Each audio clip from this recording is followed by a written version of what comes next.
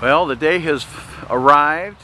Today we are harvesting Riesling grapes from here in Coloma, Michigan, for the production of Oerther Vineyard Riesling.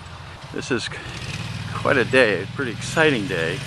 Beautiful morning and this beautiful vineyard of Riesling that's just beautifully maintained by Joe. Here are the grapes on the vine. Use these white picking buckets. Now here are all the white buckets staged to be picked up by the little four-wheel drive guy. Just come down here and just fill these up. Good morning.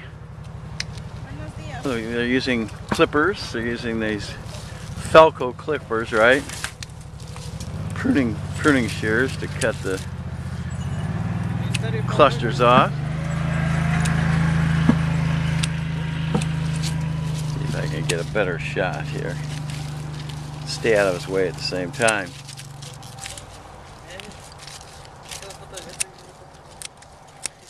This is hand picking. And watch some more of this picking.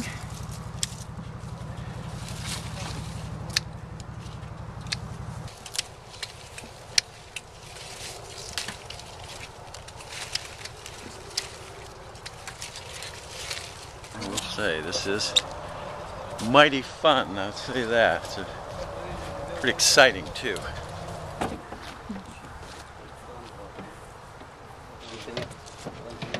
It's a beautiful system they have.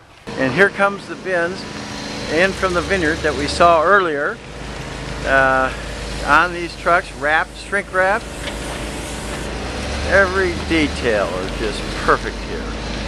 So here we are in Joe Herman's cold storage, where he's staged 8,000 pounds of unbelievable premium Riesling to be taking up to Traverse City. These grapes have been picked in the cool morning after the dew was evaporated, and now